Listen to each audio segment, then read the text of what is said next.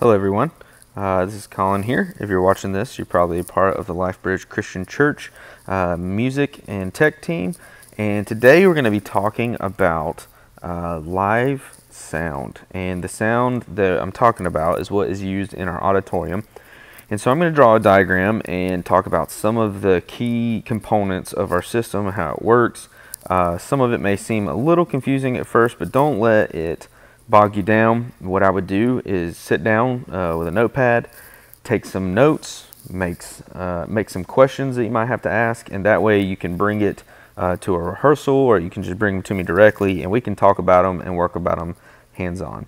And so what I'm going to start with first is our X32, which is made by Behringer. This is basically the brain of the operation. This is our soundboard. Sometimes I refer to it as a sound console. Really the same thing. And so there are three different outputs, if you will, or flows that come out of this board. And I'm going to talk about them one by one. The first one I'm going to talk about is what is called AES 50. So this, we'll call it a network, if you will. There are actually two of them on the back of the board. One is A and one is B, and we always use A. So coming out of this is a cable, an Ethernet cable, and it is specifically Cat 5e cable. So this cable goes out the back of the board. It runs through the sound booth, and then it goes all the way to the back wall. And this is not in any sort of specific direction. This is just point to point. And so we have the back wall input. And it is in the back corner where the sound booth used to be. Right now there's like a camera stand kind of blocked off back there. But it runs all the way along the wall, up under the panel to the back there. And then that runs through the roof, and it runs back down to a wall up by the stage behind the baptism. And it is what we'll call the stage wall input. So out of that input, and this is all Cat 5 that we're going through, Cat 5e. As we go through it, you can actually use Cat 5 or Cat 6. With Cat 5 there may be a little bit of some sound difference. Cat 5e is what they recommend, but you can also use Cat 6. But out of this it goes onto the stage, and it goes to what is called the and this is also a Behringer product. It's called an S32, and it's called the stage box, and this is what sits beside the drums inside that rack. So, and again, this is Cat 5e as well. So once we get to this stage box, you have 32 inputs and 16 outputs. Once we used to begin utilizing these, they're all XLR cable at this point, which is, like a typical microphone cable. You just want to make sure it is not DMX cable. That's what we use for our lighting. That is not what we want to use. I remember when I was pulling the system apart last year during our upgrades, I was realizing there was a lot of DMX cable used for things, or a lot of XLR cables used for things that they should not have been used for. So anything with audio is XLR, anything with lighting is DMX.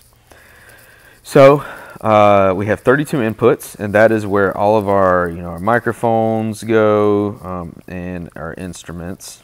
And then out of the 16 outputs, we also have, this is also where tracks go along with the inputs. And then out of our outputs, we have our mains, and I'll explain that flow in a moment.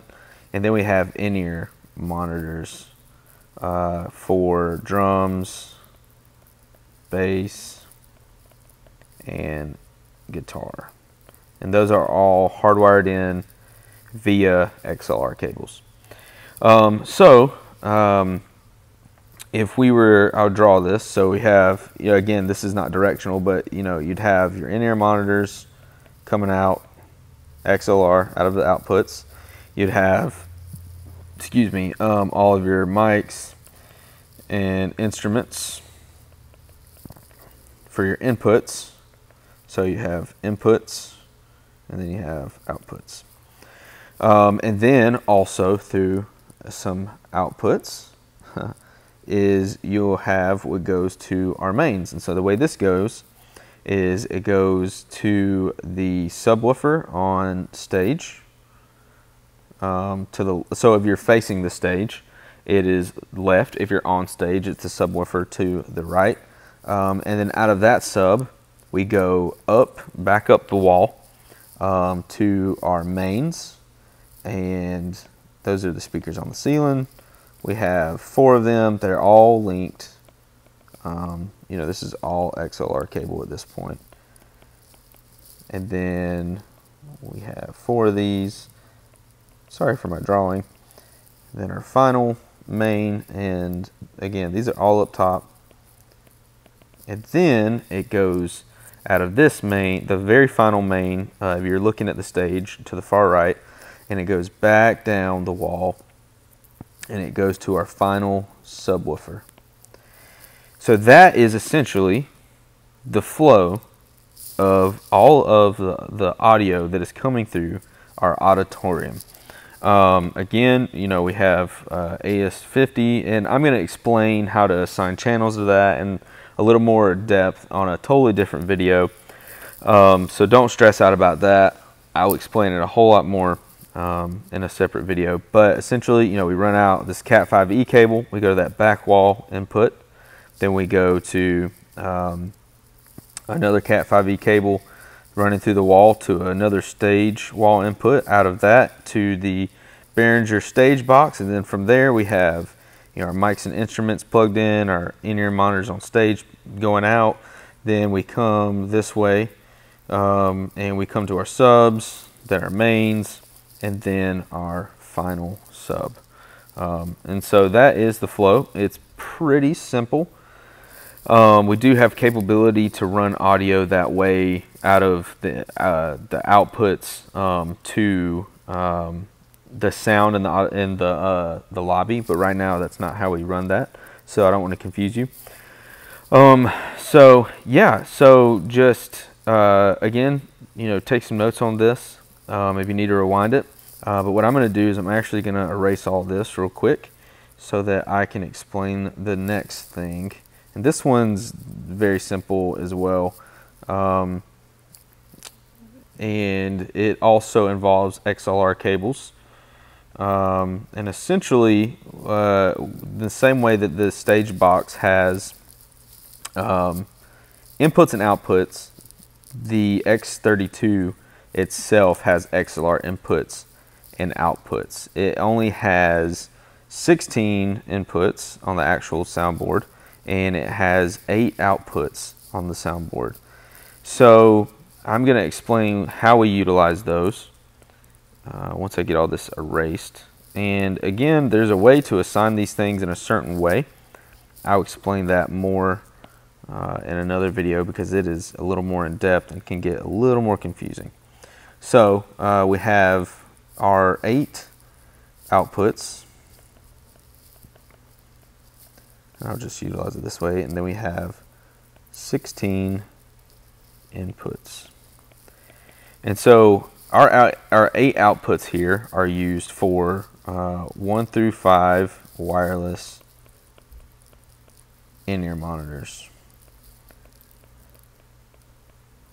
That's essentially all the outputs there are used for. And then our inputs here are used, we have media that's plugged in from the computer. Then we have 2 wireless microphones. And that's essentially it for that. But that is just, you know, what you would call analog outputs and inputs, just like it is on the S32, that you have all these XLR cables. And yeah, so that's pretty much it. It's pretty simple there. But that's all we use that for. But we do if you want to call it intertwining or intermingle those things. So we use the inputs and outputs on the stage box and on the actual soundboard itself. Again, I'm going to explain that in a totally different video, and it should make more sense. So the final thing, that we're going to talk about, and this one really doesn't, well, it doesn't affect you at all in the sound of the auditorium, but it is important to know, is our Dante sound card. So we have, Dante is the network. This is also, again, a network. It's separate than the AES 50. But Dante is the network that we use to get audio to our live stream. So essentially, out of the board is a Dante sound card, and then you have Cat6 cable.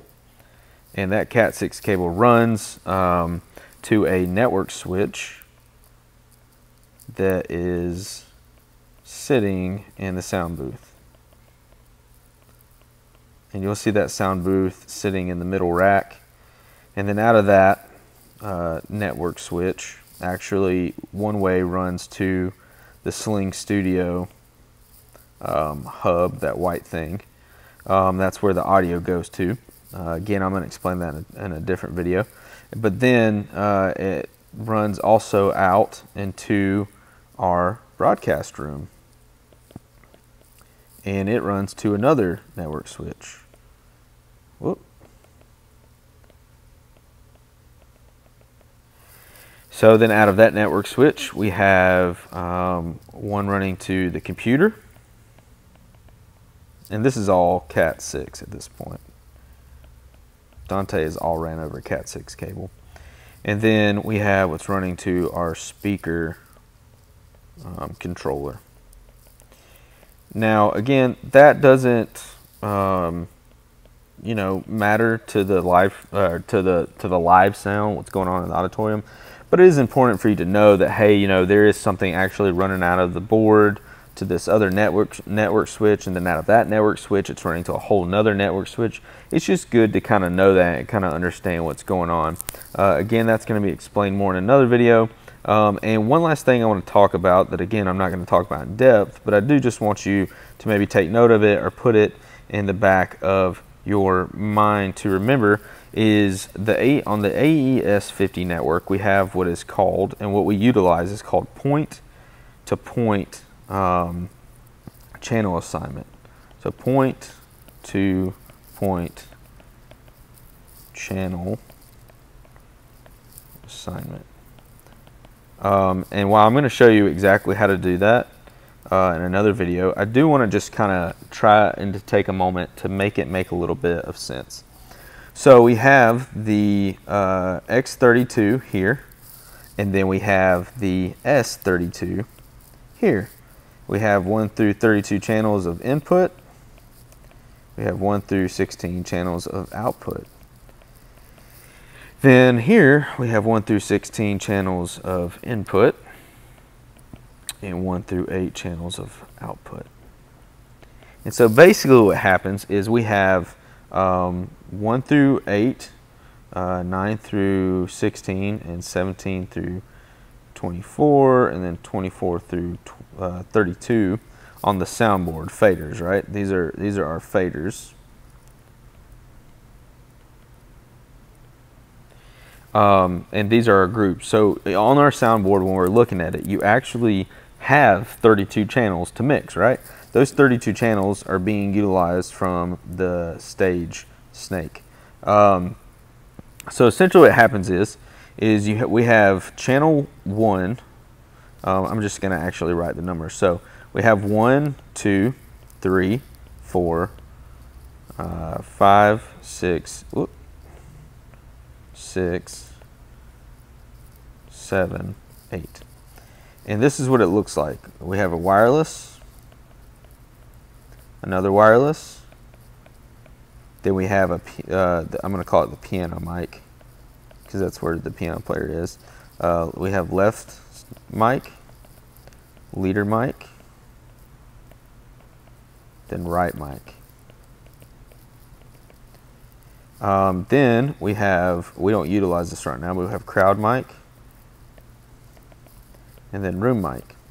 And actually earlier I forgot to mention this. This room mic is also plugged directly into the soundboard. So if you look at this, it may not make sense because you say, okay, you might look and say, hey, there's wireless mics that are actually back in the sound booth, but then everything else is plugged in upstage. So that's where this communication between these two boards, or these two systems, happen. So you have these two are plugged into the X32. Then you have all of these that are plugged into the S32. And then you have these two that are assigned back to the X32.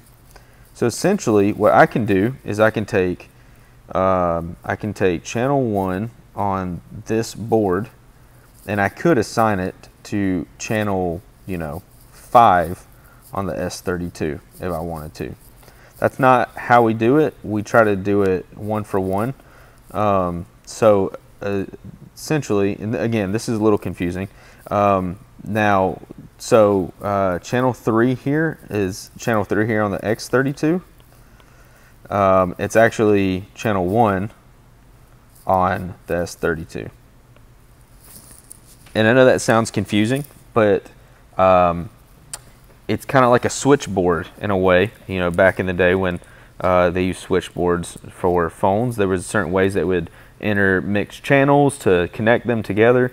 And so that's kind of what this is doing. And again, I'm going to explain it more in another video. I hope that doesn't confuse you. I just wanted to give you a little sneak peek into that.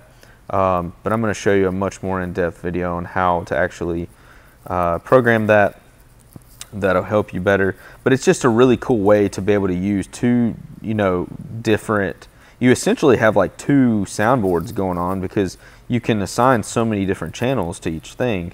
And they don't have to be near each other. It's, what we used to use back in the day would be called a analog snake, and that would be, you would plug a bunch of cables into a square thing, and then there'd be one big long thick cable that would run, and at the end of that other cable would be a bunch of little XLR inputs, and you would, you'd plug all that into a soundboard and all that stuff. But now what we do is we actually just run this through what is called a digital snake. The S32 is like the digital snake. So hopefully that helps. Hopefully that makes a little more sense about our live sound in the auditorium. Again, there's going to be another video that explains more in depth. There also will be a manual to have some extra, pictures to show you the way this diagram works, and it kind of works together. So just take some notes from this. Again, get you some questions together, and if you have any questions for me, bring them to me. You don't have to wait till rehearsal. You could email me about them, or whatever it may be, and then we can work on them together. So I hope this helps, and I look forward to seeing how you all grow as you learn how to use the system more and more. And yeah, we'll look forward to having the next video out for you.